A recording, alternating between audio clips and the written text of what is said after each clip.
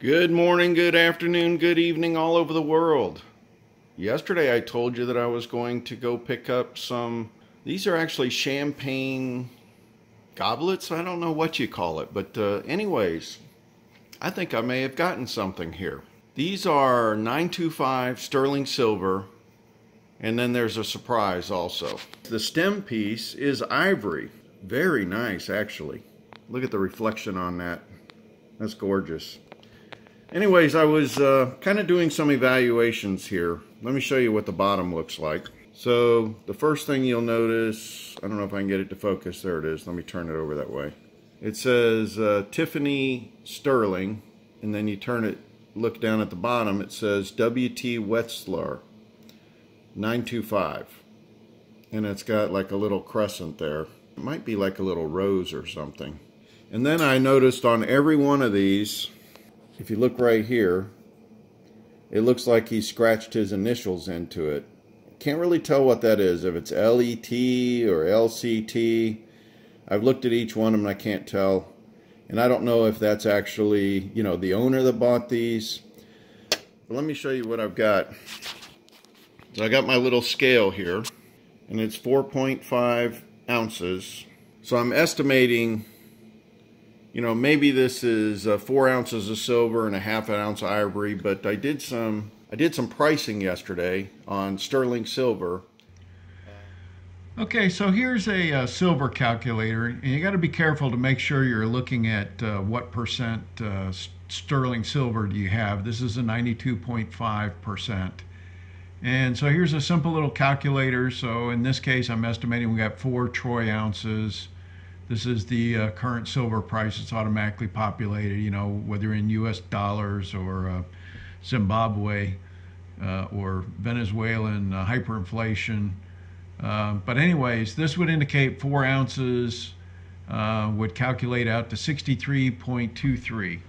So I've kind of looked all over the place to try to find out, you know, what the cost of ivory is. And there's actually a trade ban, so it makes it very difficult to identify what the cost is, but this is the only thing that I could find. And it says for a small figurine, it could be $300 to $450 for a puzzle ball, and then it goes up from there to pretty substantial prices. So I don't know what to say. You know, I could say maybe it'd be $200 for each one of these stems, but that would be $1,600 just for the ivory, and then 23 times 8, so there's $500 of silver. Now I did some simple testing here, and one of the things you would do, like down on the bottom, to me that looks like silver. This up here I thought might have been a different material, but I've got a unbelievably strong magnet. This is actually something that you hook onto your grill, and then you can hold, you know, like your spatulas or other things. And, you know, staplers today are not all metal. There's only that middle part, but you can see this grabs right through the plastic and does that. Now, this is a stainless hose clamp. This is another little test. Stainless is mildly attractive depending on what grade of stainless. So this is probably 400 series stainless, the fact that it's attracted by a magnet, but it's just mildly attracted. And I went ahead and I tried everything on here, and I couldn't get anything to work. And then surprisingly, even on the bottom, there's these nuts. And you know what? Those nuts, they made them out of sterling silver, because I can actually see that they're tarnished and everything. So I'm kind of shocked, but there's no attraction at all. This thing should kind of grab it, unless it was... might be 300 series stainless, I think, that doesn't have any attraction at all to a magnet. But anyways, I like the decorative part of this. There's like a rope, I think they call it. So I did a little research, and there's actually a book that I've ordered, and I found it for significantly less expensive than this. I think it was $29 from a bookstore. So that'll be in the mail shortly. But the Jewish Wetzlar family from Munich had a renowned silverware shop with an adjoining workshop founded in 1875 and located in Maximilianstraße I don't know what that is, the famously elegant promenade in Munich. Their work was based on their own, as well as a range of artist designs. In 1938, the family was forced to abandon the business due to the ethnic cleansing in Germany of all Jews throughout the Second World War. They emigrated to London, thereby escaping persecution but losing their livelihood. Brothers Friedrich and Leonhard Kleemann benefited from the family's departure, carrying on to shop in the workshop in the post-war era. However, the influence and artistic legacy of the Wetzlar family was lost, forgotten in time.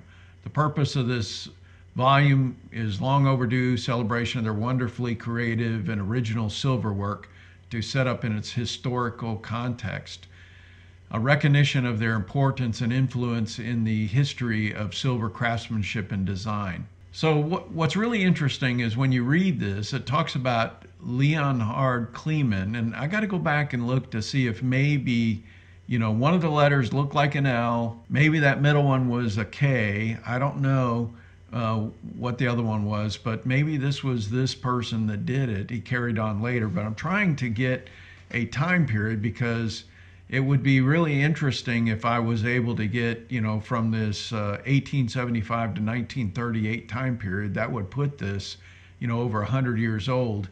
If it was done by this guy, it could have been significantly later. So that's what I'm working towards.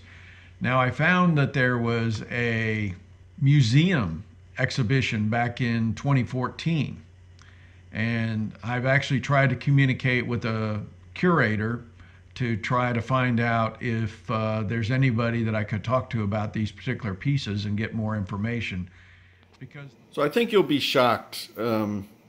He had these listed at $1,200 for all 8 of these, and I paid $500, and that would work out to $62.50 each, which is kind of, I roughed it out saying I think that's the melt value of the sterling, not knowing for sure that that was ivory or even what the value of ivory was.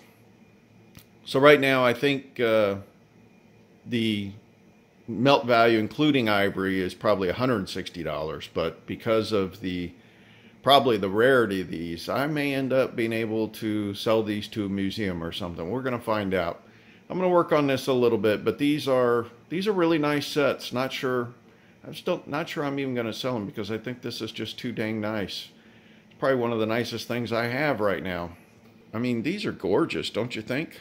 Anyways, I thought you'd be interested. This is, I mean, you got to look around. You might find stuff. This is something I probably will never sell. Like I said, I've turned into more of a collector, but I'm not. It's kind of risky when you're buying stuff from Facebook Marketplace. You don't really know, you know, any history. He didn't have any paperwork on the things. He had these wild tales that these were built for some doctor probably approaching 100 years ago, and that he originally had paid like $10,000 for a set of 10. There's only 8 now, and so who knows? Who knows? This is a very unique set. I do not think these were ever in production based on the research I've done so far, so this is a very unique set to what anybody else may have at this point. I thought you'd be interested.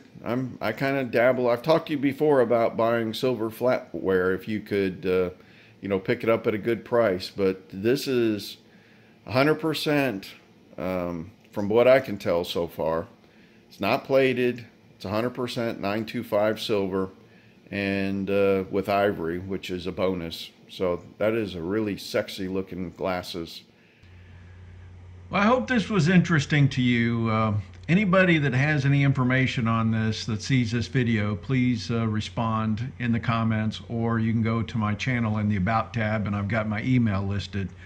I'm definitely interested in trying to gather as much information as I can on this because they just look so unique, and I'm trying to date them and everything else. So anyways, hope everybody's treating you well. I hope you're doing well. Do the best you can. God bless.